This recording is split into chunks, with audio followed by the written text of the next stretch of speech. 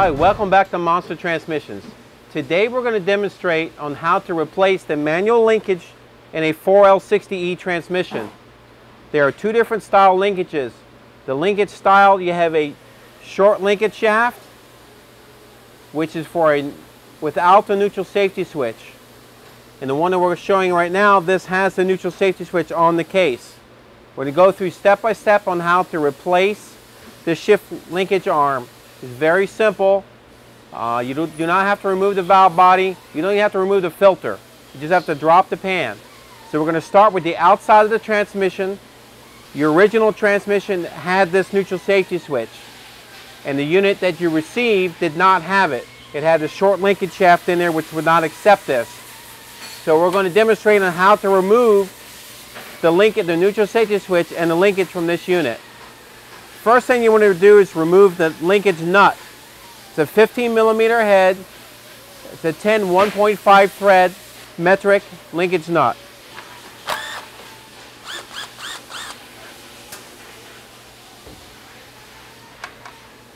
The linkage shaft have two flat lands, which will line up the flat lands on the linkage.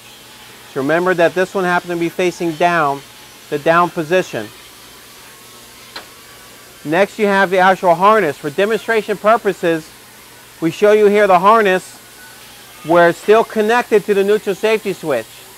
GM used to create a watertight seal. They added this rubber silicone to these connectors. After years of being in the vehicle, it's very difficult to remove the harness from the neutral switch. And usually what happens, you break the switch trying to remove it.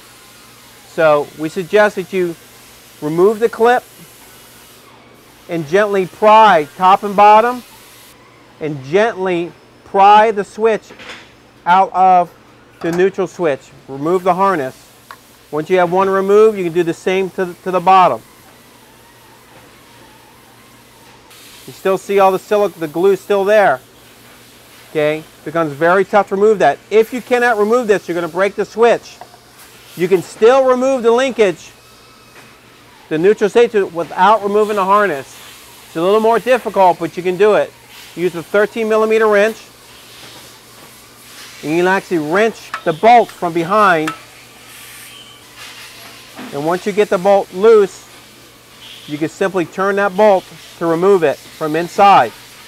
And you can still have the harness connected. Okay? That way you will not break your neutral switch. Once this bolt is loose enough to remove, then you can remove the bolt in the front. 13mm head. You basically remove both of these bolts off of the case. Now you slide it down the shaft to remove it. And again, you can leave the bolt inside the switch. That way you don't have to remove this harness to get to it.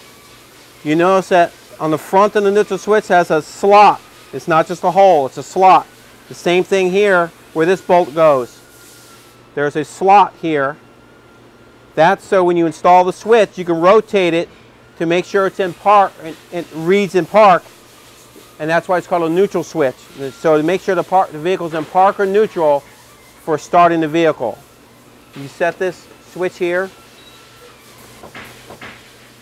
To remove this linkage shaft, you know it's much longer than the factory shaft. The factory shaft would barely stick out of the case.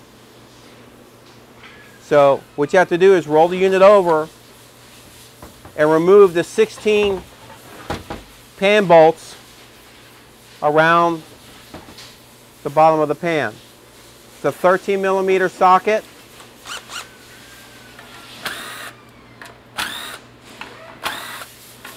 Now I suggest you do this if you have to switch the linkage between your original transmission and the new Monster transmission.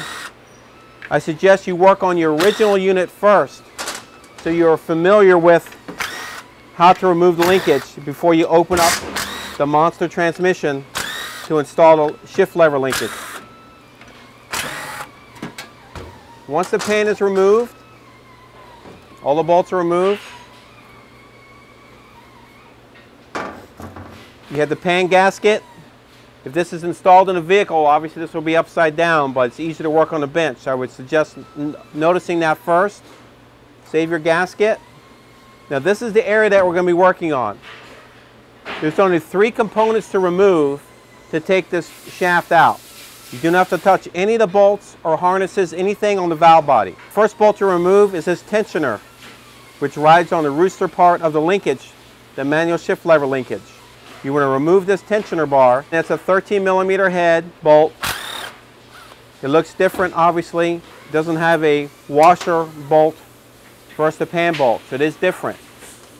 It's the same thread, same size.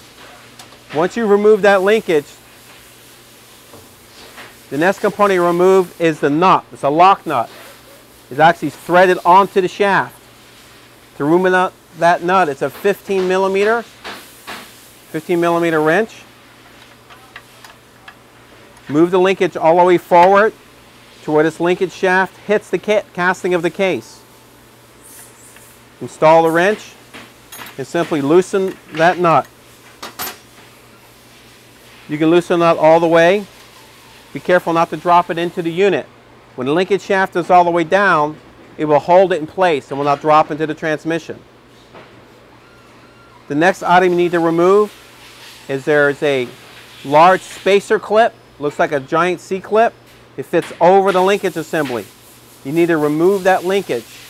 I happen to have a pick, has an angle on it. You simply put it underneath. You pull that clip up. And there's your support clip. That's what it looks like. Make sure that clip is out. Now you got to be careful not to drop that nut inside the transmission. Again, if it's upside down, it's just going to fall down. But this unit's laid back, it can fall inside. What we do is we install the pick into the nut and pull the linkage through the case. The linkage slides out of the case, and here's the nut. Very simple. For demonstration purposes, I'll show you on the linkage itself. Has 2 flat lands where it fits on to the 2 flat lands of the linkage here. The flat land on either side. This is where the nut would be. It would go down and it would lock onto the linkage assembly. And again, the factory shaft, if it was installed, so you can understand what it looks like. It basically barely slips through the case. Versus the factory one sticks out a couple of inches. This is almost relatively flush to the casting of the case. So now we're going to install the correct linkage into your transmission and replace your factory neutral safety switch.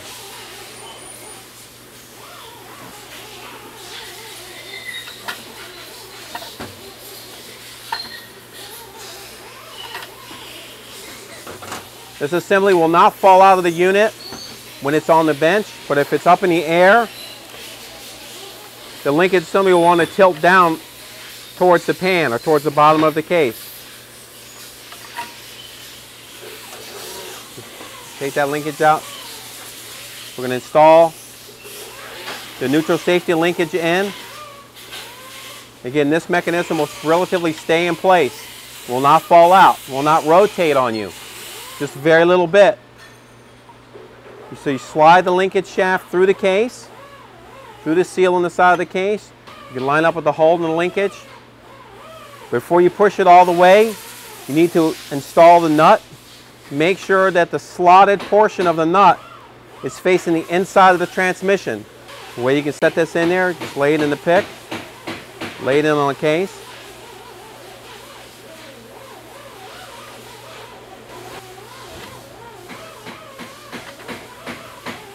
Now the linkage nut is inside the hole of the shaft, and the shaft will actually go through and bottom out into the case. It has a land on it. It has a land surface here which will bottom out into the case. So this shaft actually fits into the case. This is the stop. It'll stop into the case. Once that's in, you can start your linkage nut. Pull the linkage to line up with the two flat lands on the linkage itself. And now you're going to rotate the linkage opposite. It was all the way on this side to loosen it. Now to tighten and push it all the way to this side. The other side of the linkage will bottom out in the case. That will be your stop. Okay? And now you tighten the nut.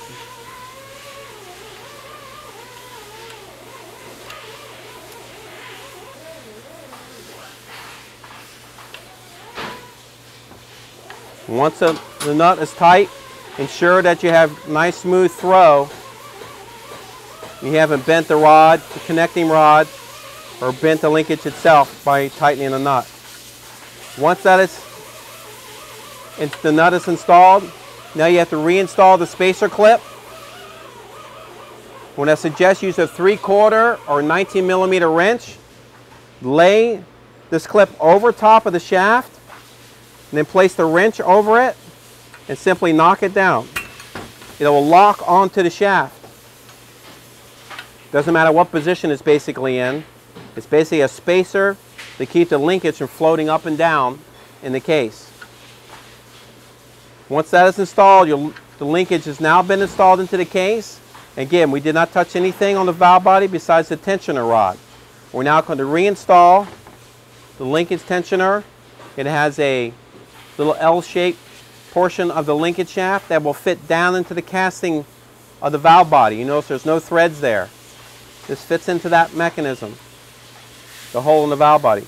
The roller portion fits onto the roller tabs on the manual linkage. So you depress the spring down to install the bolt. The bolt head size, again, it's 13 millimeter. It's an 8 millimeter 1.25 thread.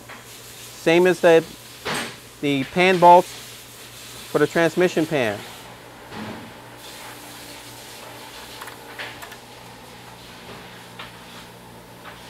Basically tighten that bolt down. You want to hand tighten this. Do not use an impact gun. You put this down to about 10 foot-pounds of torque if you're using a torque wrench.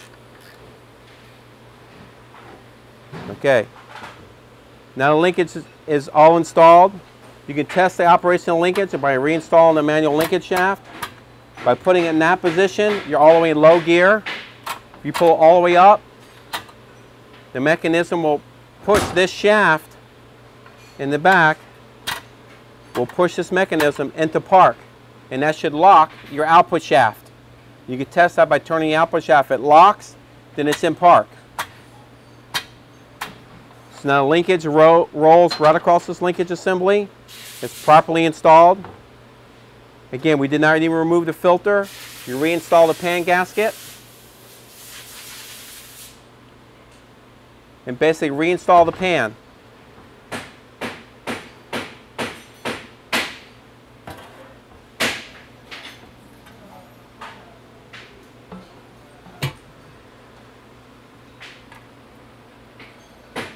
You want to ensure that the pan gasket is lined up with the holes of the pan in the case. I recommend you start with the perimeter or the four corners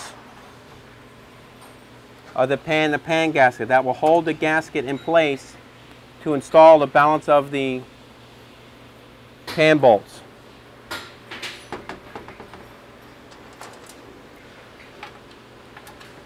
To reinstall and tighten all of the pan bolts.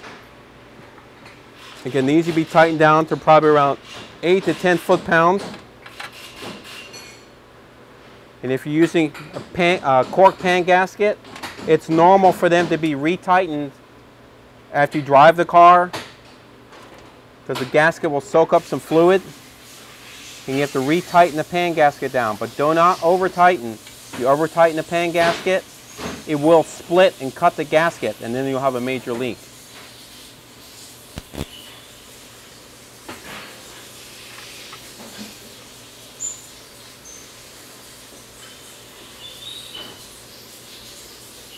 So now that all the bolts are there. We'll just use this to pull it down. Again, tighten them by hand. Whoops.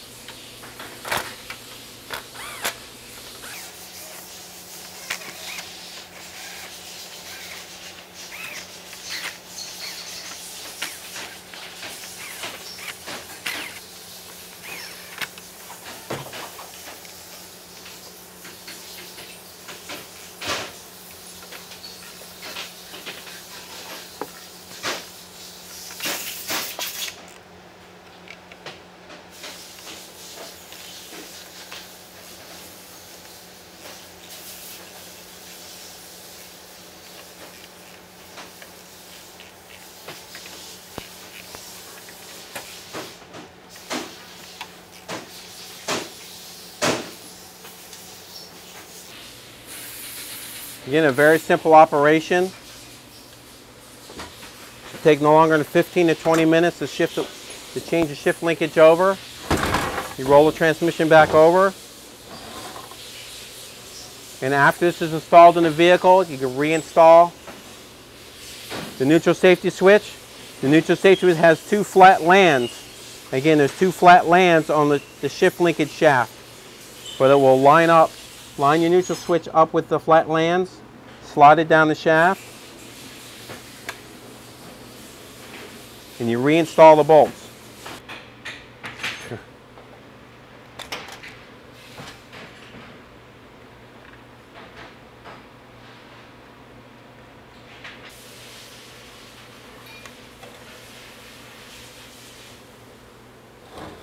Now if you put your linkage back together and you go to start your car or truck and it does not start, there's two problems. Either the harness is not plugged in at all, sitting outside the harness, outside the neutral switch, or it's not pressed in all the way, or it just needs simple adjustment. You can pivot the neutral switch, so you have to have somebody holding the vehicle, put it in park, so it's in the park position, and set in the vehicle and try to start the car. And you can rotate the switch until the vehicle will start. Once it starts, and you can secure or tighten down the two 13mm bolts, which will hold it in that clock position. So now it will start every time and work off the neutral switch like it's supposed to. So that's basically how you would replace the linkage on a 4060E. Again, it's very simple. The hardest part is basically dropping the pan. If you have any further questions, you call us at Monster Transmission, 1-800-708-0087.